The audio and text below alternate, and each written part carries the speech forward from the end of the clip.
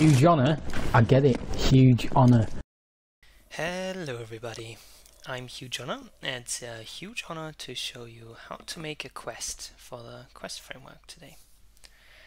So I heard that a lot of people are curious how to make a quest for the quest framework, but some people might not be familiar with JSON modding, and so I thought I'd make a simple tutorial on how to make a quest with the quest framework. To make it a lot easier, I recommend that you use Visual Studio Code. This is what I have open right here. It will help you with the JSON being syntax highlighted, and it will highlight errors and warnings. You can do any of this in any normal text editor or like Notepad++, which I was using before. But I have a special surprise. I actually created an extension for Visual Studio Code called Bass Modding. If you go ahead and install this one, I've included some nice features for creating quests. Maybe in the future I will add more functionality to this, but for now I will just help out making quests. So after you've installed Visual Studio Code and installed the extension, you just open a folder. I recommend just opening your mods folder, and I've got loads of mods here, and then when you right click on your Explorer here, it will show you this new context menu, new Bass mod, and this will really make it very simple for you guys. If you click here, you can enter a mod name, so let's just call this example quest. And then we'll ask you for a mod description. That's really not important, but let's just say this is an example. And then it prompts you for your username. If you've set it in the settings of this extension, it will pre-fill. So in my case, it did that. Otherwise, you just enter your name here. And what it will do now is, let me find it. It will make this new folder here, example quest. That's the name of the quest that you used, and it will already generate a manifest JSON in here with everything. So if you make an update to your mod, it's always a good idea to increase the mod version here, and obviously if there's a new game version, you'd have to change that here. So let's get started with making a quest. I recommend following the convention of putting every JSON file into a corresponding folder. As we're making a quest, let's call this quests, and then we're going to create a file, quest underscore. Please use this naming convention so that the extension works. And then the name of the quest, let's call it example, and it needs to be a JSON file. So now you're here, and it's an empty file, very daunting, I understand. This is why this extension is quite useful, because I added snippets. If you go Control Space, you will have a list of all the snippets. But basically, you can type out a short little command, and it will fill in an example bit of code with predetermined spots that you can exchange. So, for example, we want to make a quest, and so that uses quest data. So if you type in quest data, hit enter, it will pre-fill everything for you. So we've got first the ID, example quest. Make this something unique. So for example, I'll just leave it example quest, but you can name it whatever. And then, like normal catalog data, you've got the sensitive content. Doesn't really matter, probably won't be using this. And then the version has to be 0 at the moment. And then we've got this array of, which is just a list of points of interest. So the way this works is that we have a list of points of interest, and these get spawned when a quest is not completed or failed. So if a quest is completed, these points of interest won't spawn anymore. Same when it's failed. So as long as it's not in progress or in progress, these points of interest will spawn.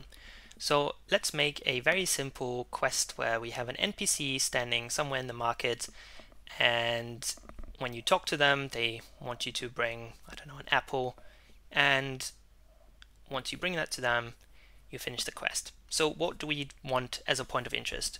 Well, we want an NPC. So if you type in NPC, there's another snippet here for you. Boom, it will fill in all of this. So the very first thing, condition, we won't worry about this in this tutorial. With this, you can basically make a condition whether this point of interest will spawn, if you, for example, only want that later on in the quest. But for now, we're just going to leave that at no. Then level ID, this is the ID of the level that you want to have the point of interest spawn. So an easy way to find out the level ID and the position and everything that you want to get is to go in the game. Let's do that real quick. I've made it so it directly loads into the market for simplicity's sake. Alright, so let's say we want the NPC to stand in this booth right here. Let me try and position my player here. Obviously, if you're in-game, you can do this without doing these console commands. And then we do toggle options menu. This will open the book for me. So inside the book, you've got in your mod section, on the quest framework, we've got some dev tools here. These should help you create quests. You can look through this. There's also tooltips for everything. What we're interested in is logging the player position and rotation. So we click on this button, log, and it will now log it to your console. You can press F8 to look at it, or after you've closed the game, you can look in the player log. So, alright, here we've got this log player position, so I'm just going to copy that, and we can close the game. So let me just put that over here. And so we've got the position and rotation and level ID. Area ID only matters if you're in the dungeon, because you want the position to be relative to the room/area rather than the whole dungeon, because obviously it can be randomly generated and it might differ. So as you can see, the level ID is market, so let's put that in here. We don't need an area ID. The position says it's 10.78. Fill that in here. 46 and 2.02. And then the rotation is 90 degrees. Let's put that in there. The interaction radius is the distance from when an interaction starts, so how close you have to get for interactions to happen. We'll leave that at the default 2.5 for now, although actually because he's behind the counter we might want to increase it a little bit. In the document that I linked in the mod's description, you can find all the information of what each of these settings do. I won't go over them, we'll just leave it at default. So then we've got the creature ID, it's just going to be a human male. Faction ID, number 1 is ignored, meaning that no NPC, no other creatures will attack this one and just be ignored. The container is what they're wearing and what kind of weapons they have and stuff like that. I just use the player tutorial because that is just some nice clothing. And then the brain ID is what kind of AI they're going to be using, and I'm going to use human dummy because that means they're not going to do anything. And then you've got some option here, fail quest on kill. So if you kill the NPC, then obviously the quest is failed. You can disable that if you want to have the NPC be an enemy, for example. And then disable point of interest on kill. That is, again, if you have an enemy that you want to kill, you don't want him to respawn the next time you load into the level, and you can keep that at true. And then despawn on invalid is tied to the condition. So if the condition is true, then it will spawn the point of interest in, and if it's false, depending on this setting here, it will immediately despawn or just stay like this. For example, if you want someone after you kill them that they immediately despawn rather than their body lying there, you could set that to true, for example. Now next up we've got sequences. So sequences are there for the really power users that want to make a really complex quest with maybe different storylines and stuff like that, but we're not going to worry about that. We're just going to have one sequence, and so you just type it in sequence. Again, it will fill everything in for you. Again, you can have a condition for this, but we're not going to worry about that. And again, this is another nice feature of this. extension, you will have some JSON validation happening, so it will tell you that this one needs at least one interaction. I mean, technically it's possible to not do that, but you should want to have one interaction at least, otherwise there's no need for this sequence. Okay, so what kind of interactions do we have? Again, I recommend you look at the documentation that I linked, but we're just gonna go with a simple dialog. So again, type in dialog, and again you have some options here. So finish action for the continue behavior means that the interaction has to finish completely. Let me close that down here as well. Has to finish completely before it goes to the next interaction, because these interactions happen sequentially. Continue immediately would, like it says there, just continue to the next interaction. And then we're going to leave that finish action. For a dialog, that means skipping the dialog. And then checkpoint behavior, we're going to leave it none for now. You can basically save where in the quest you are, or in this line of sequence. So for example, if I was to set this to current, that means that if I exit the interaction zone or reload the level and then go back to this person, then they would start at this interaction again. And next obviously would be the next, and none is just not saving anything. If you have a previously saved checkpoint, it will use that instead. Then needs player in zone is basically self-explanatory. Sometimes you might want an interaction that just happens whether the player is there or not. But as we are doing a dialogue here, it makes sense that we have actually the player in the zone. And then here this is just the text. So let's say, hello, can you help me? Okay. And then after that, once the player has skipped that dialogue, maybe let's say we want the NPC to shake the hand with us to basically accept the quest. So you can type in handshake. That's another snippet for you. And again, we want to wait for that action or interaction to finish. And we don't need to have a checkpoint here. Again, leave that. So now that we've been asked if we can help and shook the hand, let's say the NPC now wants to receive an apple. So there's another interaction for that, receive item. Again, nice little snippet here, paste everything for you.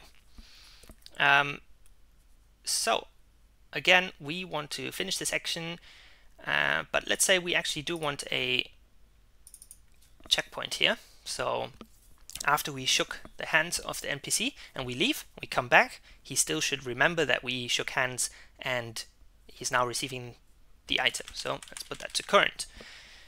So this means that this is now going to be our checkpoint, and if we leave the interaction zone and come back or reload the level, this is where he remembers where we left off.